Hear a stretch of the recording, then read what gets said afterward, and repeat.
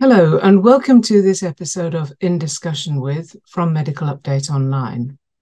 Today, I'm talking to Hannah Beba about the use of GLP-1 agonists in type 2 diabetes, and also about the role of the consultant pharmacist in diabetes. So please, could you start by introducing yourself? Hi, my name's Hannah Beba. I'm a consultant pharmacist for diabetes across Leeds Health and Care Partnership, which is part of West Yorkshire Health and Care Partnership. Now, I want to focus on GLP-1 agonists. They've been in the news a lot lately, and I'm hoping that you can put them into perspective for us. Can we start with a brief recap? What do GLP-1 agonists do for people with diabetes?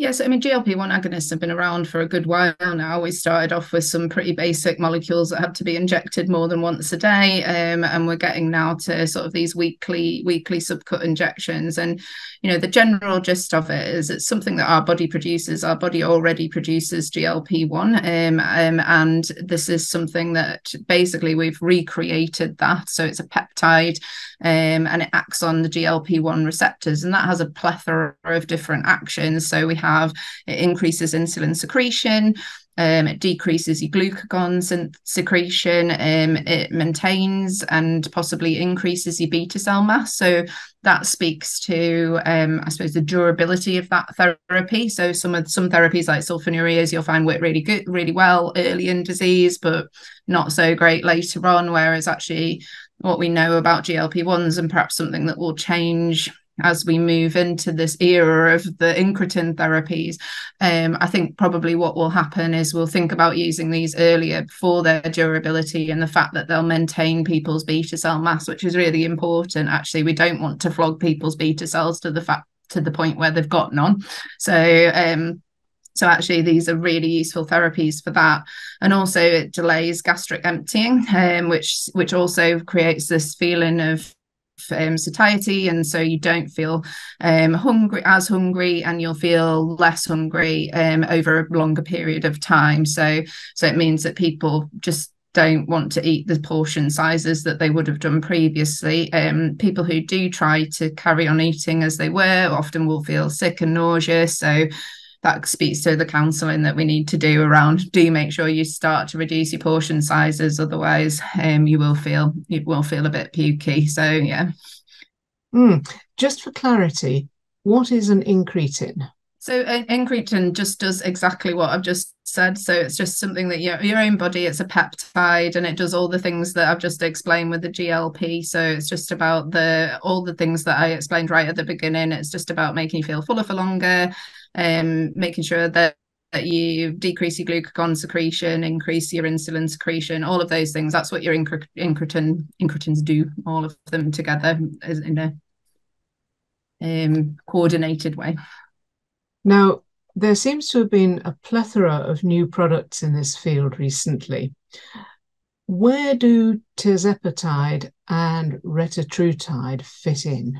Yeah, so tirzepatide and retatrutide, these are what we call dual and tri-incretins. So the tirzepatide is a dual incretin, so that's a GIP, GLP, so two incretins. So you're getting like double bang for your buck, if you like, with that.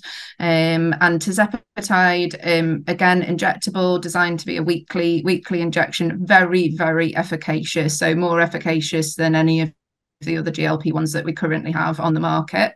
Trials have been really impressive so far. Obviously, we need to see the real world data where this isn't released yet. So I do always remain slightly skeptical about tolerance, I suppose, until we see that landing. But everything in the trials suggests that they're as well tolerated as any GLP-1, similar side effect profiles, etc. So what they saw, so the SURMOUNT-2 trial results were released at ADA this year, and what they showed was that about more than sort of 45% of people who were put on, the incremental dosing of tirzepatide will reach normoglycemia, which is incredible, and over 80% will get to a HbA1c of less than 7%. So in our money, that's 53.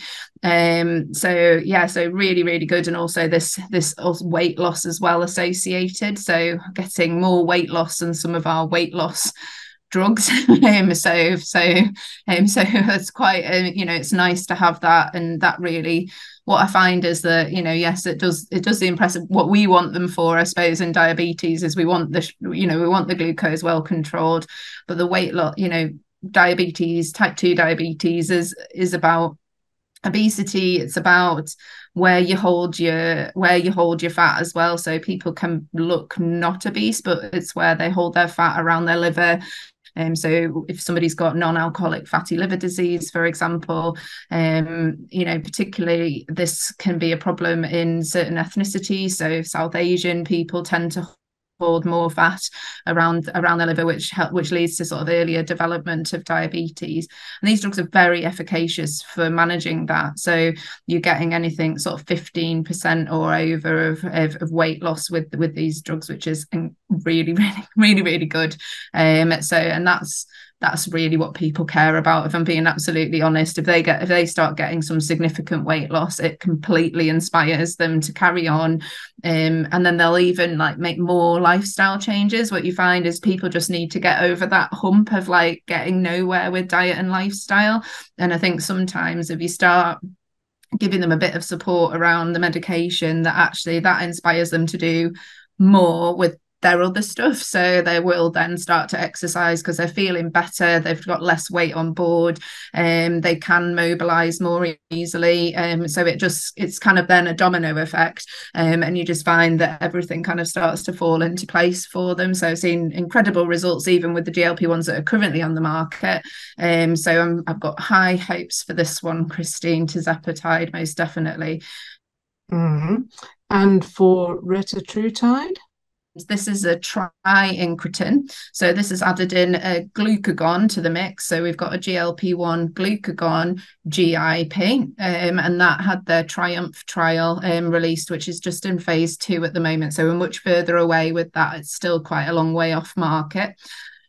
Also produced by Lilly. So Lilly's pumping out these incretins like mad, and they're looking at what they've done is they've had this specifically looked at a very high risk sort of collection of diseases. So they've looked at somebody who's got obesity with non-alcoholic fatty liver disease with type 2 diabetes, and again even more efficacious than tirzepatide. So we're looking at 20 to 24% weight loss, which is incredible, and again decent, similar side effect profile. So I think with any of these things, you're thinking others are going to be as well tolerated. You might get the efficacy, but if people can't take it, but it seems that the people in the trial have managed it, and so yeah, we'll see. High hopes for that one as well.